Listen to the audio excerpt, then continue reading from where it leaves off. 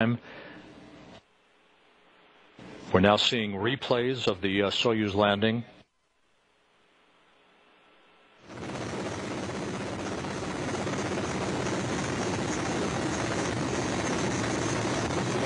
Again, these views captured by television cameras aboard the closest search and recovery helicopters in the vicinity of the landing site. You can see how close the Soyuz landed to a bullseye target, basically. The first all-terrain vehicles already at the spacecraft within seconds after touchdown. Again, the undocking occurring at 7:38 p.m. Central Time. 2.5 hours later, at 10:05 p.m. Central Time, the Soyuz engines were commanded to ignite for 4 minutes and 14 seconds in the deorbit burn that enabled the Soyuz to begin the trip out of orbit and to its landing site on the southern steppe of Kazakhstan.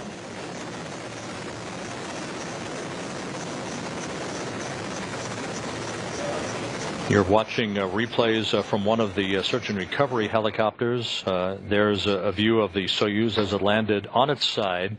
Within just a couple of minutes, the first helicopters were down on the ground nearby the Soyuz to begin the extraction of the crew. Samokutyaev in the center seat of the descent module was the first to be extracted, followed by Garan and then Borisenko.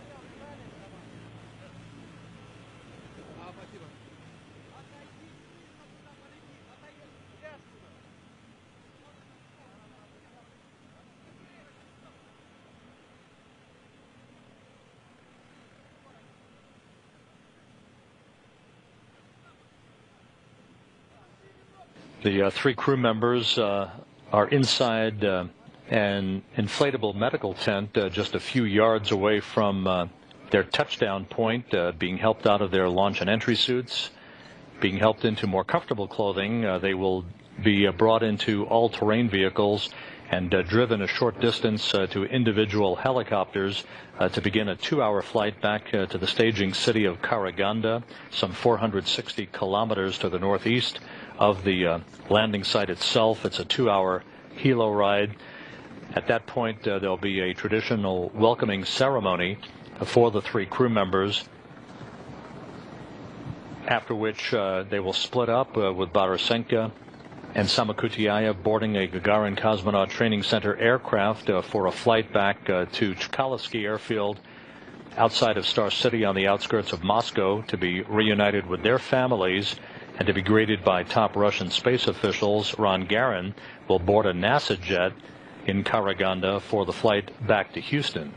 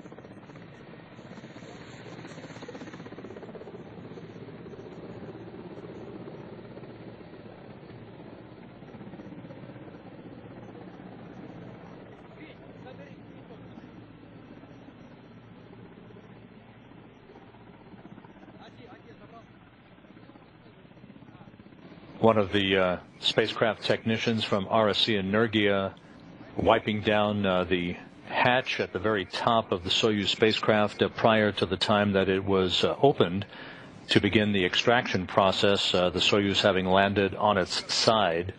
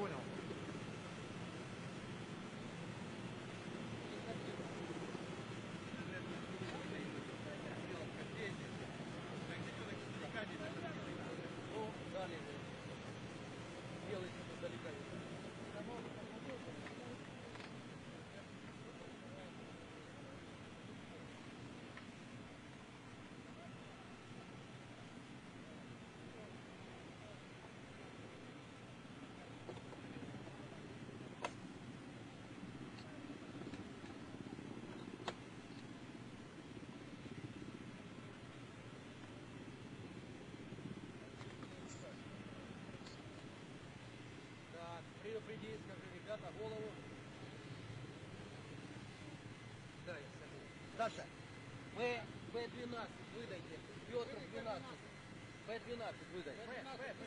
Извини, Петр 12. Сейчас чуть-чуть контанем, Саша. Да, и сейчас это.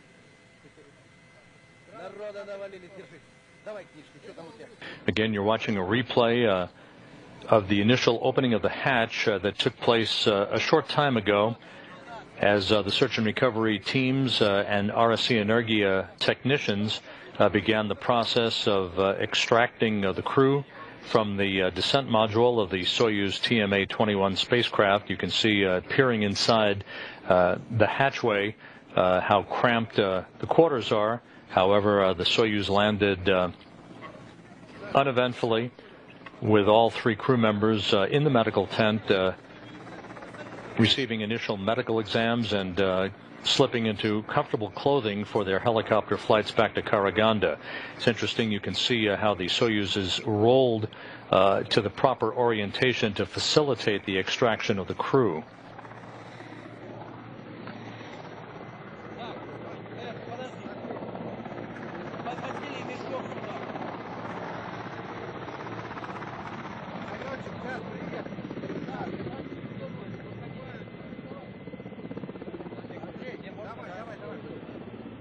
Андрюха!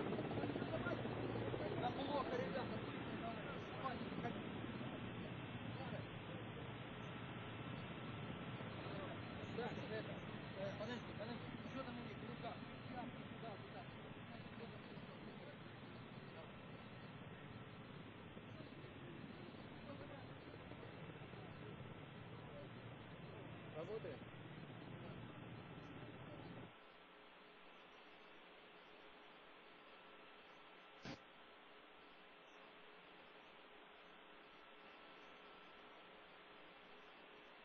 An excellent view in this replay of the soft landing engines firing just a split second before touchdown to help buffer the initial impact of the landing under the main chute of the Soyuz, and one of the Russian Mi-8 helicopters landing within seconds thereafter to begin the process of the recovery of the crew.